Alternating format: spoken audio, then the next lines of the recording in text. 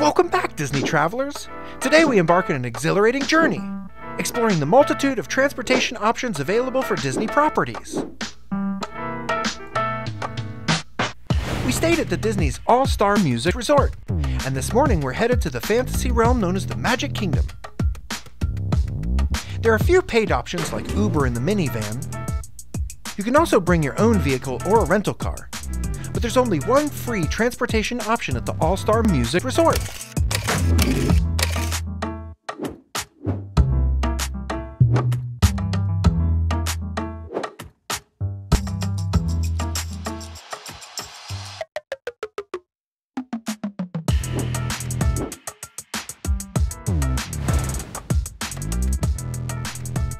Hey everybody, I'm Dino with InforMobility here in Orlando, and behold our trusty chariot for the day, the Disney Bus, a vehicle fit for giant sardine. Really? Oh.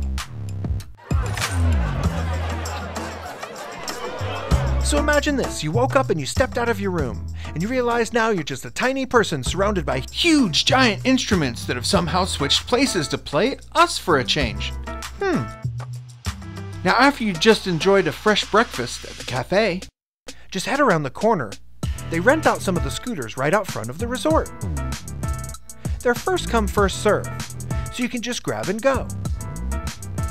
Then you board a futuristic bus all painted with your beloved characters. The 325 buses seem to get a fast pass as the fleet glides through the busy roads. So as we sat down out front, it was only a 5 to 8 minute wait in between.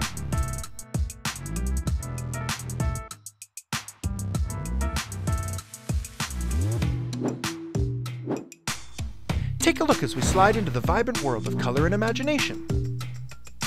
The interior of this bus is like gliding into a scene from a Disney movie. It's all decked out with playful designs, bright cozy seats, and even Mickey-shaped windows. Talk about traveling in style. What's that? It doesn't have hidden Mickey windows? Then why would you write that in there then? Oh. All around Disney there are hidden treasures. If you're observant enough, you might even spot some hidden Mickeys along the way.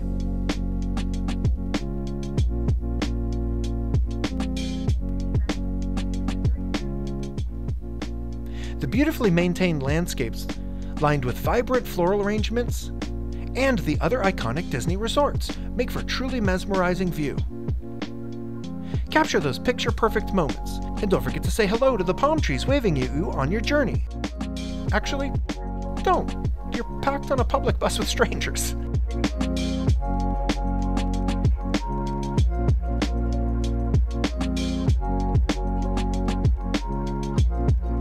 The trip takes about 25 minutes from we were loaded on and strapped in, which only took a few moments. And for those of you with no experience, the cast members will maneuver the scooter into place for you and strap it in, while you sit in a seat nearby. If you choose to sit on the scooter itself, then there has to be a seatbelt put around you to hold you in place, as the bus is doing very bussy things like turning fast and stopping without notice. It seems that one of the issues that we found is that you can only put 2 of the scooters on a bus at one time. So if you are with a group of more than 2 scooters, make plans on where to meet up at the park. They should only be 8 to 10 minutes behind.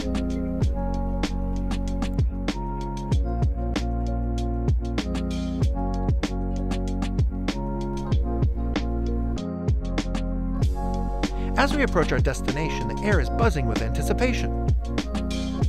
The bus's background Disney tunes have built up the excitement for a grand finale, the one and only Magic Kingdom.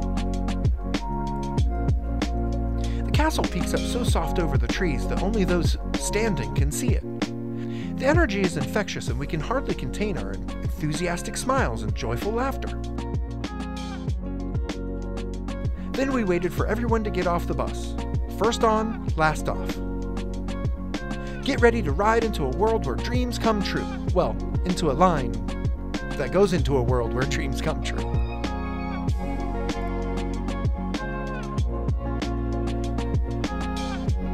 It goes to show that technology can make a huge difference in people's lives, allowing anyone to achieve greatness despite any limitations they may have. Be sure to let us know if there are any exciting places you would want us to visit next. You can check out our other videos, and if you found this video helpful, be sure to hit the like and subscribe button. And don't forget to hit the notification bell so you'll never miss out any of our latest videos. Thanks for watching. Be sure to join us next time as we head out again to answer all of your rolling questions. I'm Dino here in Orlando, Florida for InforMobility, information for your mobility adventures.